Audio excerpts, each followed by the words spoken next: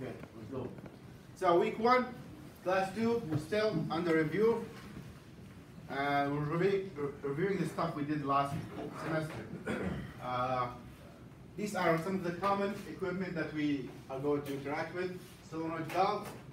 What are solenoid valves? It's a valve that can open and close using a solenoid. They're very important because now you have more control to open and close flow, whether it's gas, fluid, water, oil. Motors, they're going to be very common. I hardly find any equipment with no motors now for HVAC, so we have to know how to control motors. Relays are the basis of control. There is no control without relays. Everything has a relay. A relay basically is communication between a circuit and a sub-circuit. You activate when 2 leads, it will open something else, or 2, or open and close. So we talked for a week about relays and what they do. And what are other types of relays? There's a relay, and there's something called a contactor. Does it ring a bell? Oh, yeah. There's also a magnetic starter. It's also a relay. So they're all relays. You send a signal, low voltage usually, and it does something else. Transformers, what do? They transform from cars into robots. Optimus Prime. Now, transformer transform voltage. Either step up or step down. They can reduce or increase. And they can be also very magnetism. We said every wire has a current around it. We talked about the left-hand rule and how you can point your thumb. Left or right? Left-hand rule. You point your thumb into the direction of the current, and the magnetism will go in the direction of your fingers. Why do you need that? Probably not a lot, but this is crucial for people who are going to install motorized valve or solenoid valves. Because what if I reverse polarity? What will happen? Instead of closing, it will open. Yeah. Instead of pushing, it will pull. So sometimes the polarity is very important. So at least you can have that in your mind in case there's a solenoid valve for gas or oil, and you energize it and it's not open. Maybe you will have reversed that polarity. And polarity doesn't matter. Polarity matters mostly for DC and sometimes also for AC. If you switch the current direction, it will reverse the rotation. That will happen with the inducer fans. In some inducer fans, we can reverse the polarity and we will switch the rotation. Instead of pulling the air, it will push air. Where is that applicable? You will see it in duct system. In duct system, probably in the summertime, you want to reverse the flow. You want the hot air to come from the bottom and the suction from the top. In the summer, you want to reverse. You want the cold air to come from the top and the suction to come from the bottom. That's for a sophisticated airflow, and actually it's very nice. Some houses do have that. They have a reversible motor. What is the left hand for a coil? If you have a coil, you coil your left hand, your fingers around the coil, and the magnet is going to be towards your thumb. That's the North Pole. You don't have to remember that. You can check it online if you have to, but you have to understand that polarity does change the direction of the magnet going up and down. Questions? Solenoid valve. Again, we have our voltage, AC. It will energize this pin, and this pin will, if you see the flow is very small area, the pin will pull up or drop down. Sometimes the solenoid has only one direction and a spring. So there is a spring in here that will push it down. So the default setting is closed, and you just open it. You let it go, it's closed.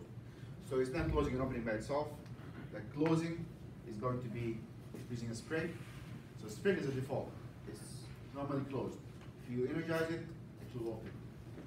And if you look at the flow, if you notice here, the flow goes through a small surface area. Why? Pressure. And it's easier to move the pin through this small area and stop it. Strike one, guys, you're late. We get 3, right? Huh? I said we get 3? You get 2.5. So it's really easy to control this area in comparison to controlling the entire area. The flow here is very strong, so that might be an issue. You cannot like go against the flow. So if we stifle the flow here and put a pin in it, that will be easier to control. But it's one design of solenoid valves. Otherwise, you need a motorized valve. You put a motor on it and you just close the whole thing up and down. You need a lot of resistance for that. Where do we see these? They are very common in zoning. We will work with them. So when you do a zone valve, what is a zone valve?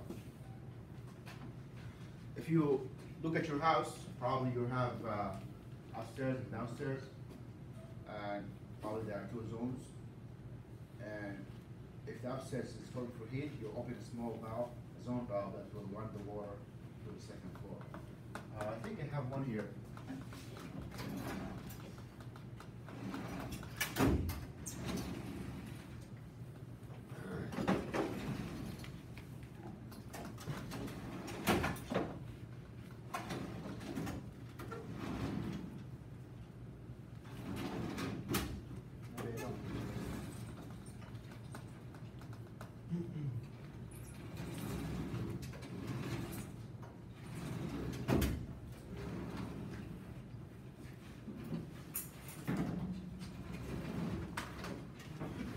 There you go. That's a zone valve. It's controlled by the thermostat. See how small it is? And its job, if you look inside, it's not going to open the entire thing. The flow will go up into the stem and get closed and open. Of course, the resistance of a zone valve is a lot because, again, we are changing the orifice from big to small, so there's a lot of resistance here, a lot of losses. However, it gives you good control. I'll pass it around so you can look. So if you look through the pipe, you're not going to see anything because the whole thing is closed and it's going to go up into the valve and back, and the opening is very small. The only way we can see it sometimes, if you want to make sure if it's closed or open, you can put a light in here and look, make sure there's some kind of light coming up. That means it's closed, it's open. If not, it's closed. So I'll pass it along so you can look at it. Okay. Questions about solenoid? We will use them in zone valves. You'll see them working, and we will use those also for gas. We'll do the gas lab, you'll see the gas opening by a solenoid. What is the difference between a solenoid valve and a motorized valve? Solenoid has a spring. Huh? Spring? Magnet. What else? A magnet. Magnet, what else? Smaller. Smaller? What else? A solenoid only open and close, does not control the flow. A motorized valve can be like half open, half closed, fully open, fully closed. You can control the flow. So you can go half turn, full turn, etc. Motorized valve, it's slower because it has to turn. Solenoid will pop open, pop close. So for reaction, solenoid valve is quick. So, which makes a thing. If we have gas valve, you don't want it to open slowly and close slowly. You want it to be either open or closed. For safety things, you want it to be open and closed quickly. Snap. You put in the electricity, it's open, or you drop the pin, it's closed. So the speed makes a difference. We talked a lot about motors. We know all the components. We spend the whole week on motors. You're going to face, you're going to see some motors that are shaded pole. Shaded pole do not have capacitors. They come in different configuration. If you see one capacitor, it's probably a start capacitor. If you see two capacitors, probably it's start capacitor and a run capacitor. So make sure when you look at the motor, know what type it is and what type of components. What could go wrong with the motor? Winding can be burnt. Bearing can be worn out. And by hearing the motor, you can see if it's running or not. If it's too noisy, if it's rattling, something wrong with it. A motor should not be noticeable. It should be very smooth. If you have a new motor or a pump, it should be very smooth that you cannot hear it.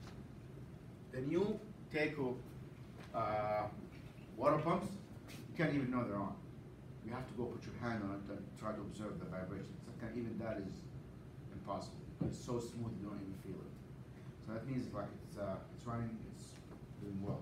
Same with your car. I got a car, should not know it's on if it's on or not. Like you turn on well-tuned up car, you will never know it's on. No vibration, everything is going fine. You should not know it's on or not. Meanwhile, if the car is like imbalanced, it's old, the cylinders are like offsets, timing is offset, you see a vibration all the time. Like they used to have a Lexus commercial where they put a cup of water on the dash, and they turn on the car, rev the engine, and the water would not change. This is the graphic design. Yeah, so that means like everything is well balanced and you will not hear anything, you will not feel anything. We talked about the motor principle. I don't want to dwell too much on that. I think we covered that plenty. Relays. Relays are very important. Why? Again, because it's the basis for control. We're going to do a lot of control. How do you think the primary control opens and closes circuits? Relays. Sometimes relays are accompanied with timers. You have relays, timers, and what else? Sometimes also voltage conversion. But here's a simple relay. And relay consists of three things: coil, mechanical linkage, and contacts. These are the contacts. The new Honeywell controls, they have solid state relays. What does solid state mean? No moving part, thank you. No moving part, which means it's a transistor, it's a semiconductor, like get activated to turn on the circuit on and off. You'll see still few contacts here, and the reason for that is if you hear a click and there is a physical contact, probably the voltage is high. So small contacts that have low voltage can operate with semiconductor and solid state. If you have a lot of voltage, you will need actual contacts. For example, the contactor for the AC has to be mechanical. So the voltage is really high to control. Transformers. Again, we have primary and secondary. What is the primary? It's whatever you supply. Secondary is whatever you get out of it. Input is primary, secondary is output. So it has nothing to do with the amount of voltage. So for the igniter, what is our secondary for ignition? What is our primary? How much is the primary? How many volts? 20. 150, 120. That's the input. That's the primary winding. Secondary winding, guys. Secondary winding. No. 10,000. Ignition. Igniter. 10,000. That's a lot of winding. So a lot of winding. I'll take that. Someone take it. It's a lot of copper. So, if you have a lot of voltage, that means a lot of winding. That's why the transformer, ignition transformer is very heavy. A lot of winding to give you that 10,000 volts. Smaller voltage means smaller winding. You'll see transformers a lot for control. For thermostat, for example, what voltage is the thermostat? This cushion is guaranteed to be in your 24. oil bearing exam, 24 volts. And it's very important to know that most control is 24 volts. If you see any control volt, aquastat, primary control, thermostat, sometimes valves, solenoid valve, 24 volts is enough. And intentionally, they try to make the controls low voltage, especially like thermostat, solenoid valve. Why? Wireless Huh? connection. Okay, what else? I want a wireless connection. Okay, but why is it low voltage? Easier. That's what people are touching most, it's safe. Yes, thank you, safety. You want things that you control safety very low voltage. And what else? Wireless connection. When thing is low voltage, what happens? The size of it shrinks. It's smaller, easier to control because we aren't doing control. We're not moving anything. So 24 is enough. The less, the better. The more we make things very small with small wires, the less power they consume. That's why your phone is very small. The wirings are just printed. So very, very small voltage. It's millivolts, how it runs, milliamps. So the smaller they are, the less voltage they will use, and safer they are. So most controls are 24 volts, and that's for safety, and also because this is what we interact with. We don't want to put 110 volts as a control. If something goes wrong and somebody touch it, the event is that. What are other equipment? Capacitors. What's a capacitor? Stores energy. Charge. For the reason. So it charges. The energy is good, but it's a charge. Charge. What is the difference between a battery and a capacitor? Capacitor can rapidly discharge Yeah? without exploding. Okay, what else? One thing. There is no current, no flow. Capacitor will give you a spark at once. It will dump everything on you. A battery will slowly discharge. So the battery, they both have charge, they both have energy. A battery will slowly give you current, there is flow. With a capacitor, is like at once. Whatever you store in it, you get it as soon as you touch it. What is the unit for a capacitor? Farads, microfarads. For the longest time, that was my name. The previous president, every time he gave me a name, it was Farad. I'll take Farad. Fine.